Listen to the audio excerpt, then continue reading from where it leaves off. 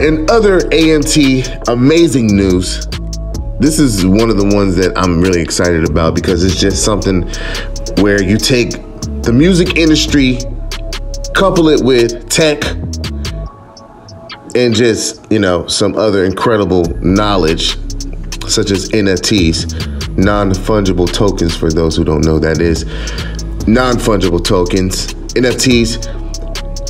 Tory Lanez apparently has tapped into this market. He's teamed up with Immersive Entertainment, and rapper Tory Lanez changed the whole entire music scene. Before I did the video, I was like, yo, I don't want to celebrate for no reason. I want to make sure I'm celebrating for the right. It's gone. So it's gone.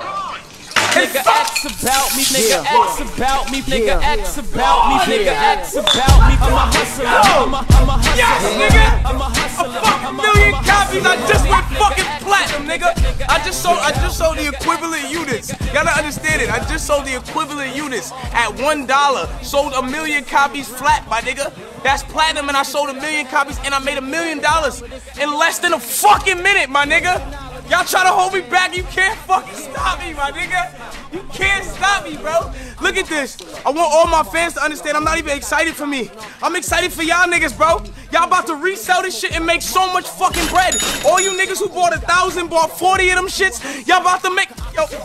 I'm a hustler, According to Market Realist,